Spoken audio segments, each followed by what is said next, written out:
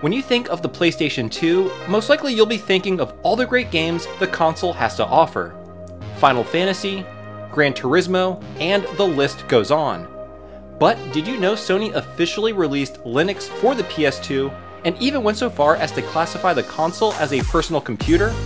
So today, I'm going to show you just that, how you can turn your PS2 into a personal computer.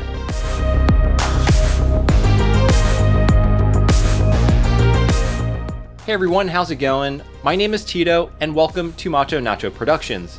Today, we'll be taking a look at an interesting and pretty rare software package that Sony officially released for the PlayStation 2.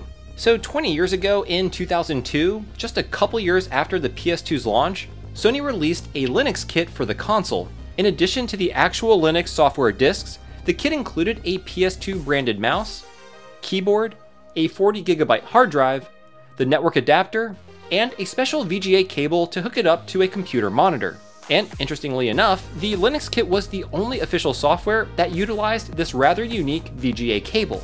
When using Linux on the PS2, you actually needed a monitor that accepted an RGB signal with sync on green. This requirement wasn't a ubiquitous feature on a lot of the computer monitors of the day, and Sony apparently had a list of recommended VGA monitors that were compatible. Thankfully, I have a workaround for this, which I'll get into a bit later. So even though the Linux kit came with a bunch of stuff to turn the PS2 into a personal computer, really all you needed were the disks.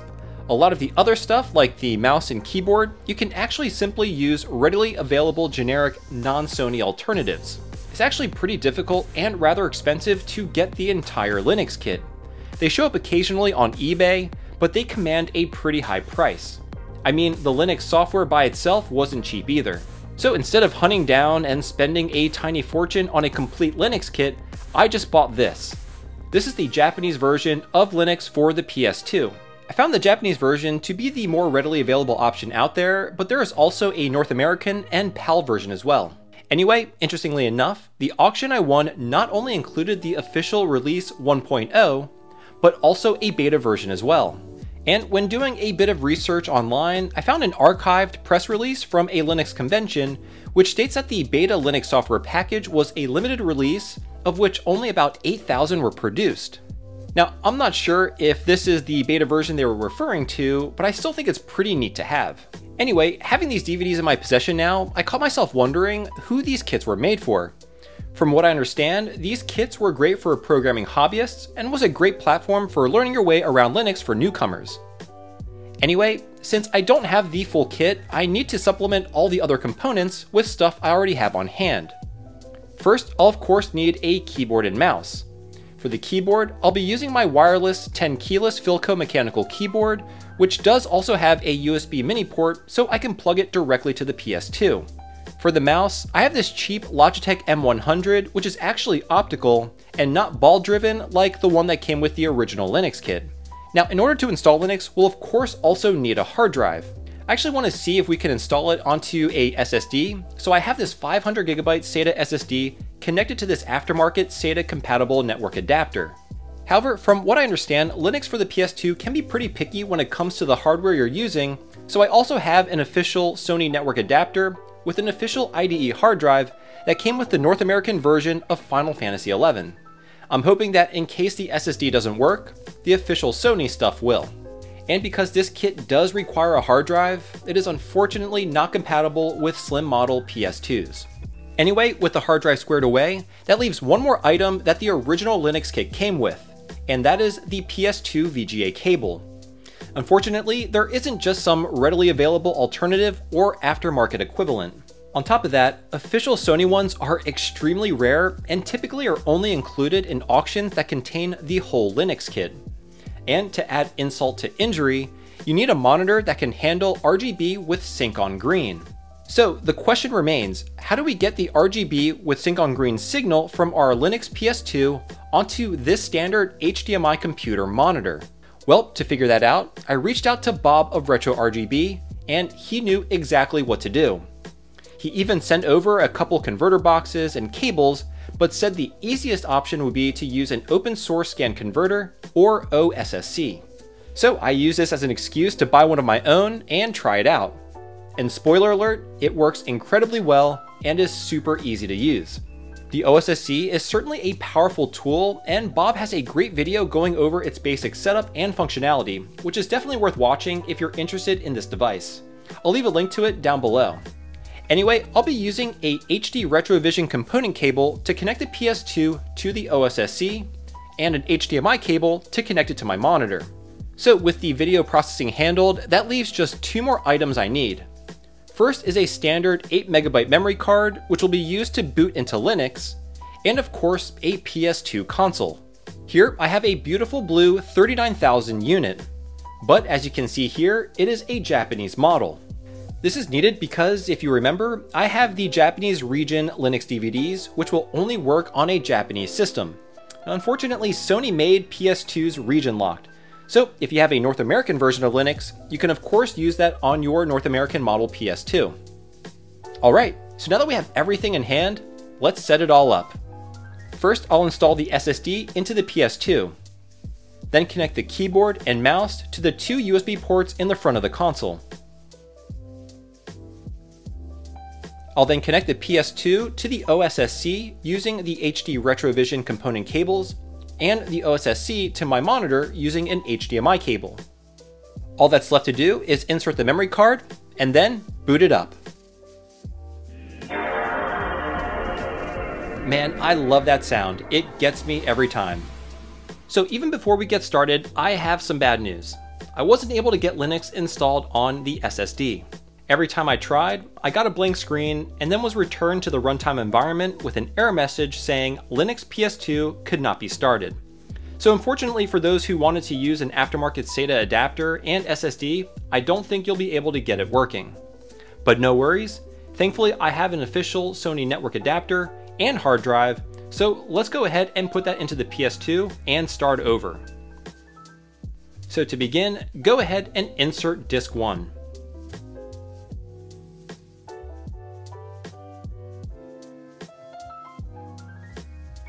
Once we're in the runtime environment, you'll notice that there is sort of a pinkish tint on screen. To remedy this, we simply need to press the RGSB button on the OSSC remote for the AV2 input, which is where our component cables are connected. Now that the OSSC knows what signal is coming from the PS2, we get a perfectly rendered image on screen. Okay, now the fun begins.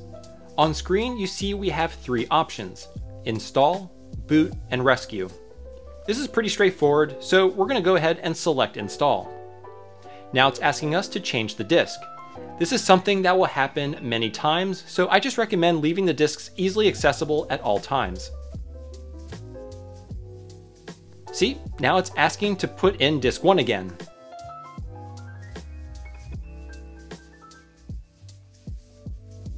Now it's asking us about language. I'll of course choose English, but it's pretty cool that even though this is a Japanese release of the software, we can select an array of languages. Then it asks to select keyboard layout, so I'll select US since I have a standard US layout. And then, yet again, it asks us to switch the disk. After waiting a few moments, we are greeted with a welcome screen. It gives us some instructions saying that the installation process is outlined in the user manual, but of course, this is unfortunately all in Japanese. Regardless, let's hit OK and move forward. Now it's asking what type of system we want, and in our case, we'll select Install Window Maker Workstation, the first option, which is a graphical desktop environment for Linux. We're not really interested in the other two options, so make sure Window Maker is selected, then hit OK. Now we need to set up the hard drive. Here it's asking which tool we want to use for the setup process. It recommends Disk Druid since it should be easier to follow along, so let's go ahead and do that. Here it says the partition table on the hard drive is corrupted and that we need to create a new partition, resulting in the loss of all data. Since I really don't have anything installed on the hard drive, I don't mind formatting it, so let's go ahead and select Initialize. Here we can see that we don't have any partitions. To set up Linux, we'll need to set up at least two: a swap and a native partition. So let's first set up the Linux swap partition. We can leave everything as is on screen, just make sure to select Linux swap. Then select OK. Next we're going to add our native partition, which will be the primary drive. For this, I'll be using the remainder of the hard drive capacity for this partition. In the mount point field, add a /, and then make sure the Grow to Fill HDD is selected, as well as the Linux native option. Once your settings look like this, hit OK. And then hit OK again on this screen. When prompted to save changes, select Yes. Then on the Choose Partition to Format prompt, hit OK again.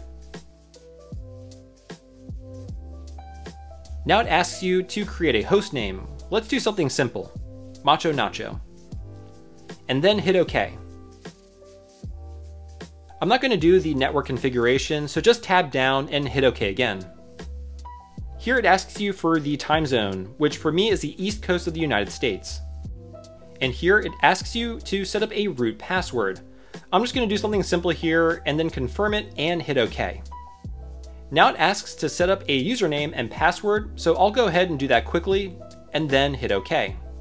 On the next screen, just hit OK again.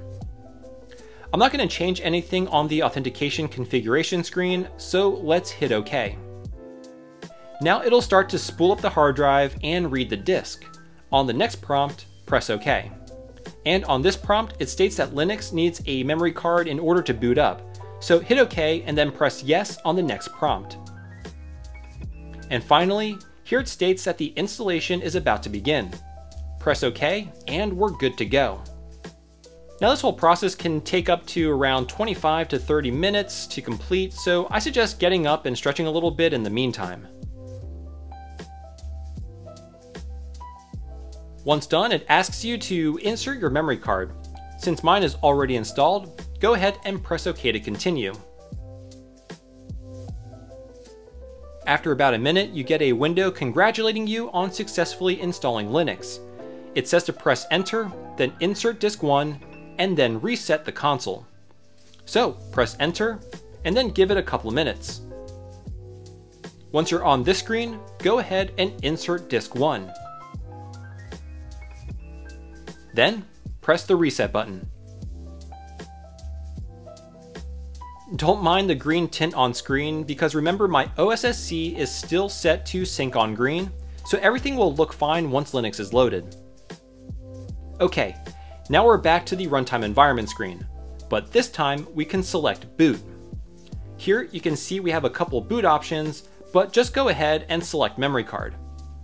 Let it load, and here you can see it running through the boot sequence. After that's done, it prompts you for your username, so just type it in. Then it asks you for your password. Once logged in order to open the Window Maker graphical interface, type in Start X and hit Enter. And we're in. We have Linux running on our PS2 and the mouse is working and everything. This is just so cool. The PS2 is literally a desktop PC now. So this is my first time installing Linux on any machine ever, and the first time actually using Linux, so I am by no means an expert on the software. But regardless, it's still really awesome.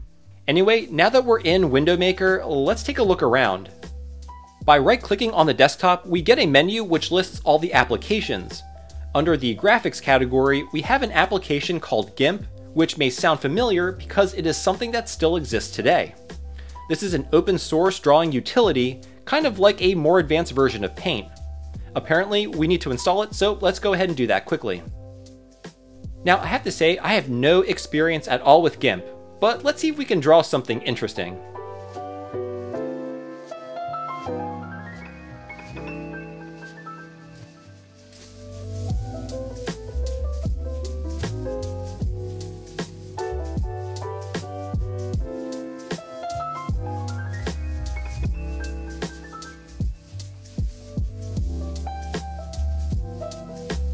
Okay, so that's my very sad attempt at drawing the Macho Nacho logo.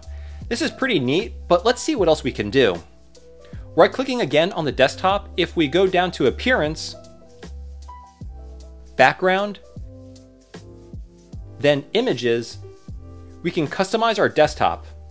Pretty neat. Another application is something called File Runner. This appears to be a graphical file management application, kind of like Windows Explorer. Going back to the menu, we have a category called Editors, with several applications listed. The first one is Emacs, which is a text editor. Nothing crazy, and it works just fine. Another text editor that's available is MG-Edit. Again, nothing to write home about. No pun intended. I guess the equivalent application in Microsoft Windows would be Notepad.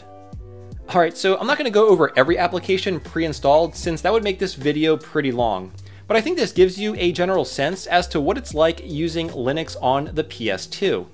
Now, if you wanted to get more applications, you can actually hook the PS2 up to the internet and download some old applications from the archived PS2 Linux website. The website is pretty much dead, having been closed for over a decade, but you can still view everything and even download some of the old hosted applications. Okay, one of the last things I want to do is check out some of the system information. Looking at the info panel, we can see that we're running version 0.61.1 of Window Maker. Just for reference, I looked up the current version of the software, which is 0.95.9, released in April of 2020. So it's pretty neat that this graphical interface is still in use and getting regular updates. Additionally, you can access the digital user manual, which I'm sure would come in handy if you were actually serious about using the PS2 as a computer. Which brings me to what I actually think about Linux on the PS2. And to be honest, I think it's pretty awesome. I mean, back in 2002, this may have been a viable Linux machine for personal computing. It had a pretty robust community supporting it, and there were a lot of folks making cool applications for it.